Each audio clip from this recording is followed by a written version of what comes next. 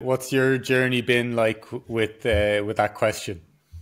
I think more so in terms of, so I'm thinking of it more in terms of employment and the amount of time we spend in a job role or working for an employer. And then again, the amount of time that the majority of people complain about working for that employer or having that job.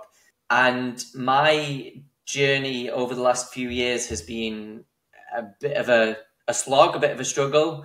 And it's a question I've asked myself a lot over the last few years or it's certain things that I've been trying to do more recently, in the last recent years, is to put things in place that, once I realized I was doing something day in, day out that was no longer bringing me joy, or affecting my mental health or affecting my well-being and everything else around me, then the minute I started to put things in place to try and work out how I can make that change, things automatically started to get better. But it's only now, more recently, that I've had the time to actually reflect on that period of what was, 3-4 years of this just storm and cloud of, knowing that what I was doing every day, the slog of working for somebody else, and the feeling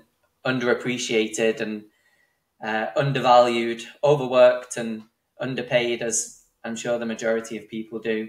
But it's only now, having that time to actually reflect and work out, that I've been constantly asking that question, like, what stopped me all them years ago from taking that leap of faith? What stopped me those years ago when I had those niggling thoughts, and the days that you're working 10, 12, 13 hours, and you get home and you're mentally drained, physically drained, absolutely exhausted, but there isn't anything that I had nothing left in me to drive me. So yeah, I've been looking back, reflecting a lot recently on the decisions not just the decisions I made, but like trying to work out, like, why did I do those things? Why did I persist with that job? Why did I work for that employer for 5 years? Why did I do 10, 12, 14-hour days? Like, what was that all about? And I think part of that is, that is me, that's ingrained in me. And I give my own business now completely 100%. And I go all out and I will work 14, 15 plus hour days. But the joy that I get now is completely different. And the impact that that's had on my life and everything in my life, friendships, relationships, my energy levels, my drive, my fitness, like just it's had such an impact on everything. I think that's cleared space in my own mind, to allow for these elements that I'm using now, where I can like step outside of myself and take a look. More recently, I embarked on some therapy, which has like massively helped.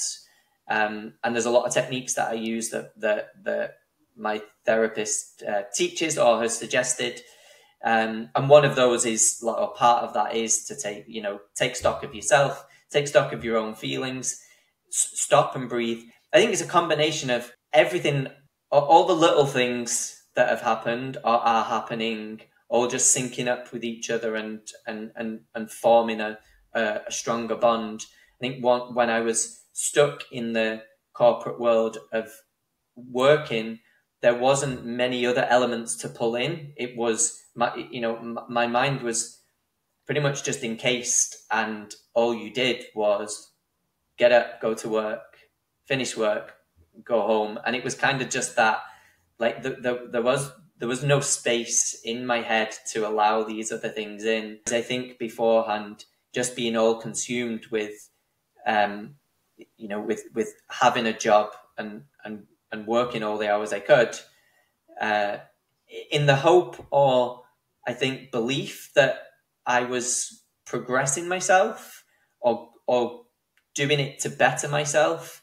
You know, work more, work harder, get a promotion or get a better job. Yeah, and now looking back, it's all just it just wasn't right at all. None of the things that I told myself at those times were correct.